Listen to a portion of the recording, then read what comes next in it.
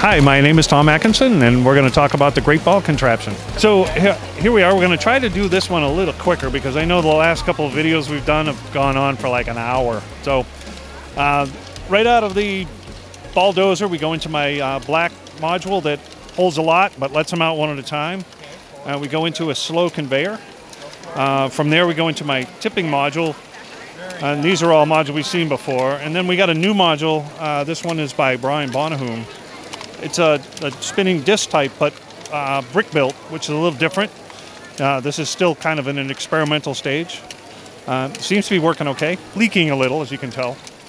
After that, we go into a high-speed conveyor, and I know I've talked about this one before. This was built by a guy who came to a show in like 2 hours. So out of that, we go into just a simple three-step module that moves the balls along. And from there, we go into my shooter. It's interesting to see the black, the kind of the wear and tear on the pieces there. Yeah, you can see that the balls rolling in certain areas will leave patterns. And you can see that throughout the whole thing. There are places wherever you see white brick or whatever, you can see the black streaks. You can probably even see it down the front of my here and in between the pins. You can probably see black crud. That's really just the paint coming off the balls. Oh, for years I was convinced it was dirt and dust, but no, it's the paint. Definitely the paint. So after the shooter, which has been working pretty well today, I must say, we go into one of Brian's conveyor module, which he's been improving slowly over time, and this thing has worked rock solid today. So that's what this is all about, is observe, improve. From there, we go into the Brickworld stackable module. This is, again, Brian's. He's got a little stack of 5 of them that pass the balls to each other in a circle and then move them on into the next module. From there, we go into another slow stepper. And this module is pretty old. I know it's been updated a little bit, but I think the original is pretty old. From there, we go into Brian's brick-built conveyor. And we're getting some jams here, but, you know, that happens. And after we go flipping over the conveyor and down the little squiggles, we go on into my up and down module, which is not going up and down really well right now. All right, now it's working. There you go. That's the goal, is for it to work. And if I stand here, it'll work. If I look away, it'll stop. So we'll run away. How's that? From there, we go into a very simple 10 by 10 module. Like, again, this is an example of the smallest module you can have, because that's the input pin and its output mechanism all in one. From there, go into this black module, which is, again, a simple stepper, but just a simple step, a little bit longer, so it can hold a little more balls. From there, we go to the square geared module, which has been around a while. It's starting to wear a little bit, so it spills more balls. I thought it would wear in and spill less, but no, it's wearing in and spilling more. Out of that, we go into this tan 3-step module, which is very similar to the black one we saw half a dozen modules ago. And out of that, we go into, this is John Bro's modification of the Lego Technic set. This is the alternate build for the excavating, the bucket excavator. Okay. He had to do some modifications to make it a GBC module. But still, it's basically that set. Lego has yet to release an actual GBC module? No, but we have now evidence that they know about us and they support us, and especially the Technic group. There's been a couple of things that they did. They asked a couple of us GBC builders to make videos, and they've edited them down and produced them on their website, which is kind of cool. So they recognize that GBC is a thing. We're getting closer, one day maybe. Okay, so from there we go out of that into some more John Bros modules. This module's been around for a while, and it uses NXT motors to flip the buckets up to the next one. And one of the things I wanted to make sure you guys got a shot of, this is what John does to parts with his module. that part was right there, and it totally mutilated. Perils of the GBC. Yes, some of the parts we are not nice to, I have to admit. So after these things, flip it on up, and it goes out the chute into the next module by John, which is a pair of flippers that are counterbalanced by some tires to make the load a little more even. And this thing, is, as far as I know, has worked flawlessly. From there, we go into John's module that fits in a box. And he's had an issue where the motor on this thing keeps dying. I'm not really sure why, but he's like killed some motors. And no, this isn't the one he killed today. Why does this thing keep killing motors? Nobody knows, but we'll get to the bottom of that. So from there, we go into this spiral that's on the inside. And we've seen this before, but it's an awesome thing to see down inside of there. And that's the whole thing, is that there are a number of Archimedes screw types, but this is the only one I've known that's where it's an internal Archimedes screw. Get that cool tunnel vision going in there. Yeah. From there, we go into his big, tall conveyor that gets us over our entrance, so us old guys don't have to crawl under tables, which is a big plus. Once the ball goes across and drops down this long, spinny, spirally thing to use up all that energy and not have the balls go flying out of control, rolls into another of the 10x10 simple modules. From there, we go to another one of John's modules. It's a dual stepper. And this module is, I really like this because it's kind of most of the steppers have an imbalance to them, but this is a balanced thing. So you're doing one, then the other one. It makes the motor last longer. From there, we go into a Archimedes screw. This is Mr. Red's adaptation of one of my designs that, as far as I know, this has been working pretty well. He has a couple of different versions of this, and I know this version's been working fine. I think the other version is not on the table right now just because he's had some issues with it.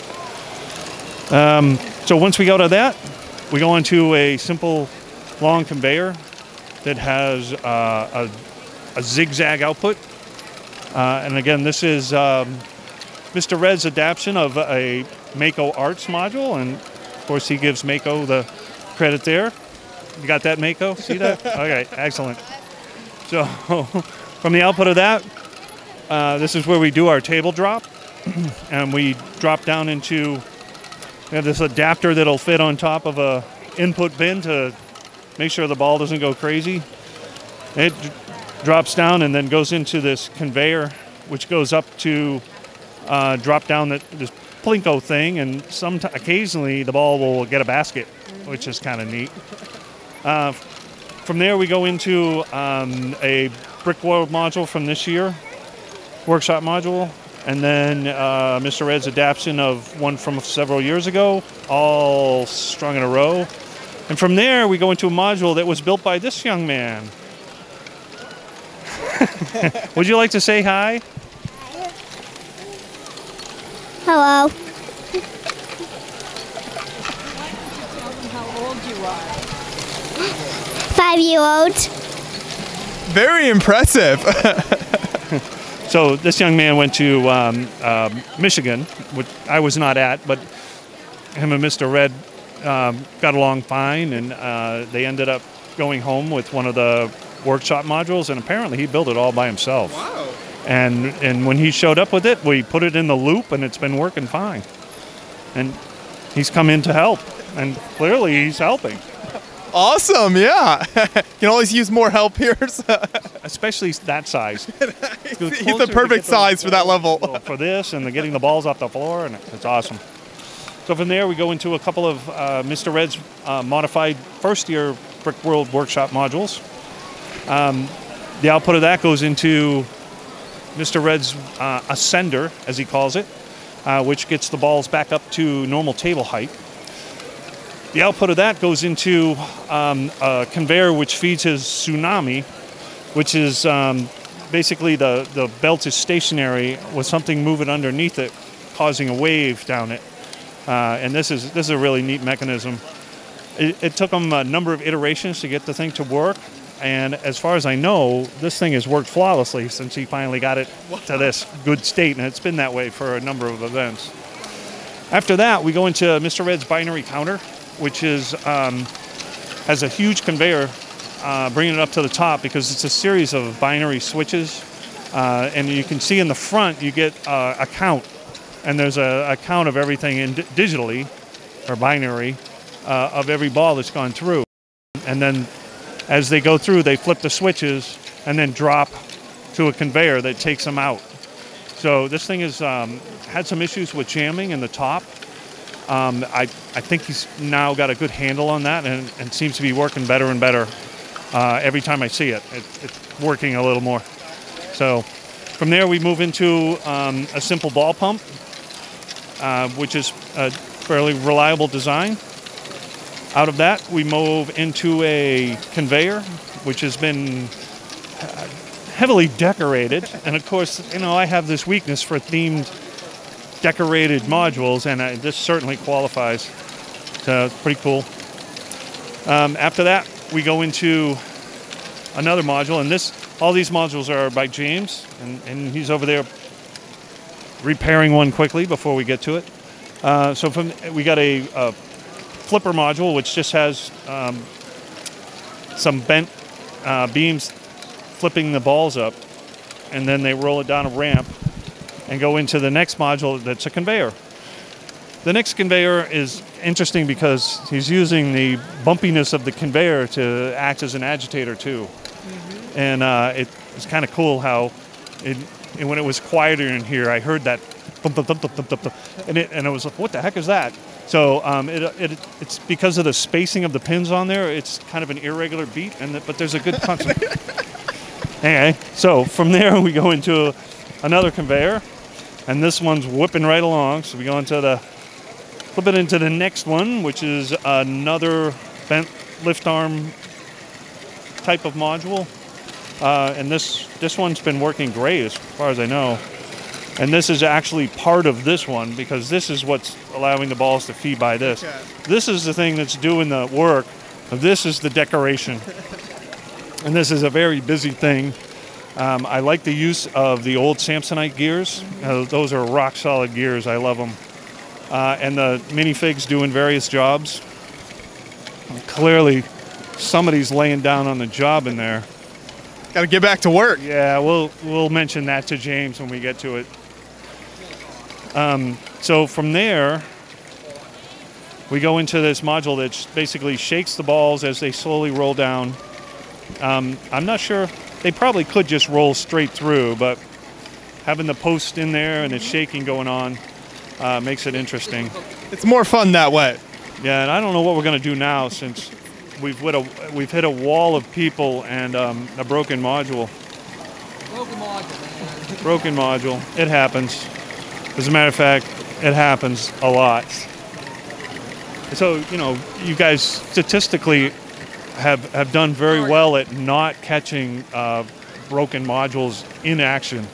And I don't know whether that's this is a special honor, people. Oh. We have what we call a Hassan plug module that Steve is actually the module.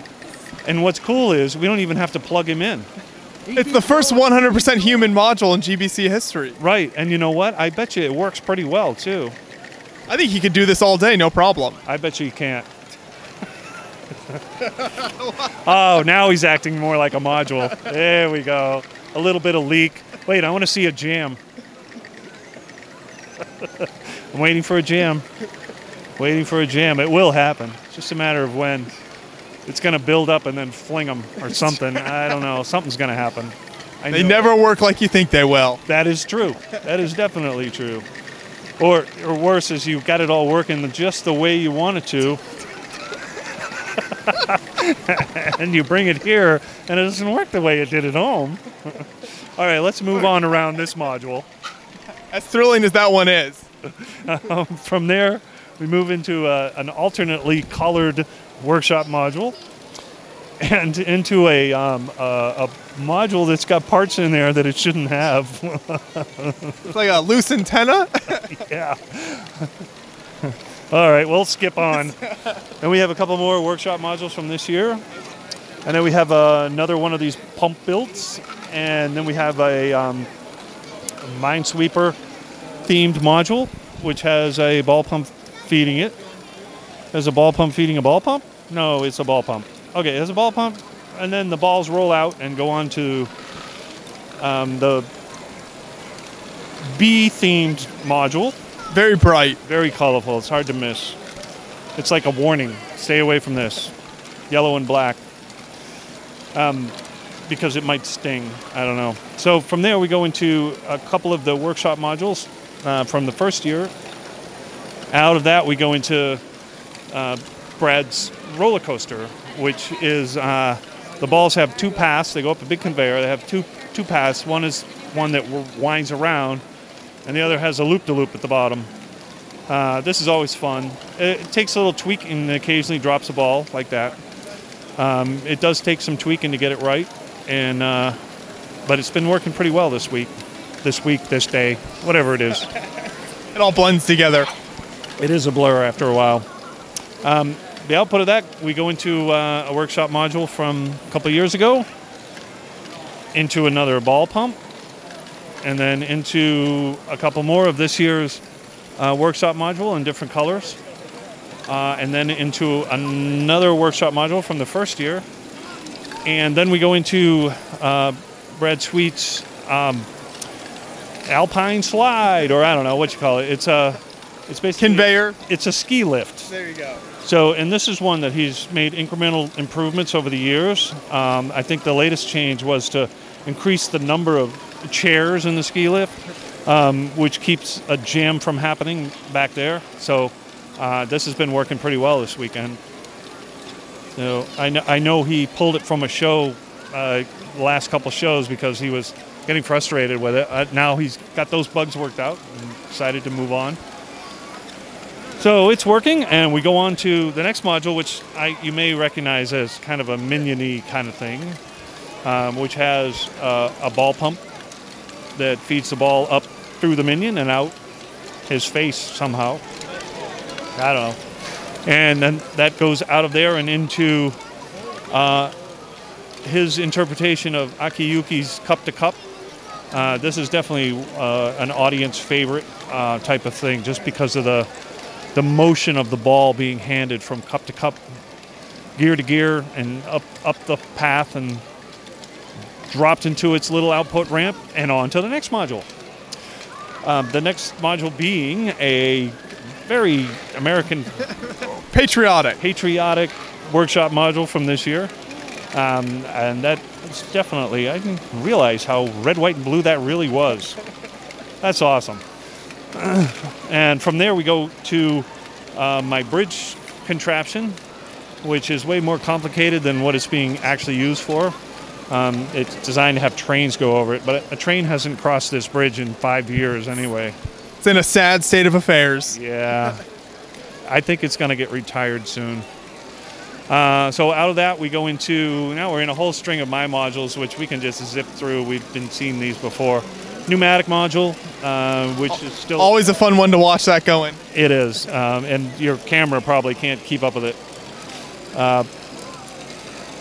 This module takes some maintenance because of the high speed. It wears parts out pretty quickly, but only in the compressor and the motor. You know, that super overpriced buggy motor that you can't get anymore. Yeah, I need to get that updated and use a power function.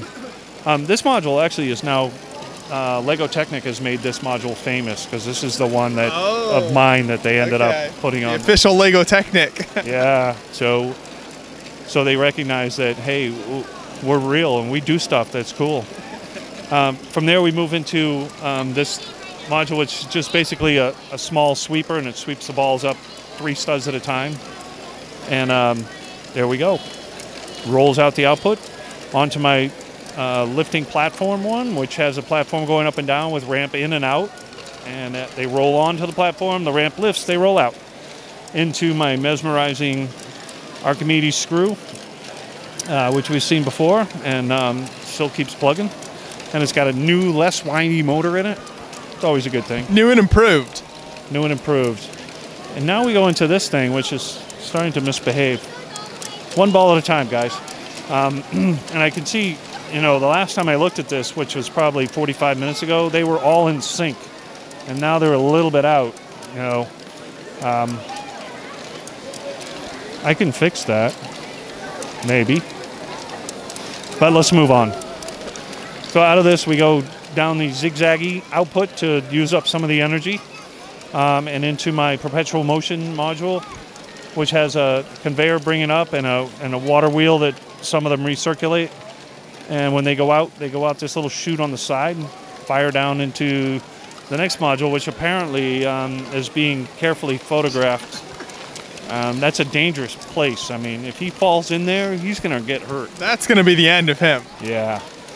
That little ball pump then feeds into my pusher module. It's been around for a while. I just replaced this big turntable. It was so worn that the two pieces, if you picked it up and turned it over, it would fall apart. It was that worn. Wow. I know some of these modules really abuse and wear Lego parts, but that's got to be the first time I've ever seen one of those turntables wear that far. You know. From there, we go into my Ferris wheel, which is a crowd favorite. I think mostly just because of its size. I don't know, and it's it's kind of a recognizable shape from across the room even. From there, we go out of that into my here it goes again.